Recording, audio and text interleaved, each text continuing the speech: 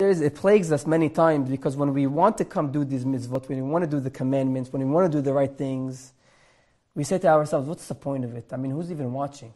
When's the last time Hashem sent me a message and patted me on my back and said, good job, keep on doing it? I mean, nope.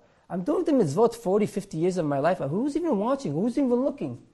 So we said earlier, sometimes you see the fruits of your labor right away, sometimes you don't. But you know who this plagued also? Yitro. Why do I mention Yitro? Because Balak, which we mentioned earlier, his name was Balak ben Tzipor. Who's this Tzipor? Tzipor, the Zohar HaKadosh says, Tzipor was the son of Yitro.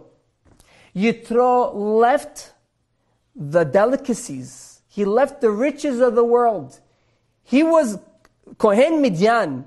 He was the Komer, the priest of Midian. He left it all to go and convert. Now everybody tells him, you off your rocker? You're going to convert? You know what you have over here? You're going to become a Jewish person. You're leaving everything behind. You're leaving everything, the pleasures of life, you're leaving to become a Jewish person. And he got mocked, and he actually had those thoughts himself. What am I doing? Am I doing the right thing? But what happens, Rabotai? What happens in the end of the day? Who comes out of Yitro? Tzipor. Who comes out of Tzipor? Balak. Who comes out of Balak? Ruth HaMoabiyah. David HaMelech. Melech HaMashiach. So sometimes we get discouraged.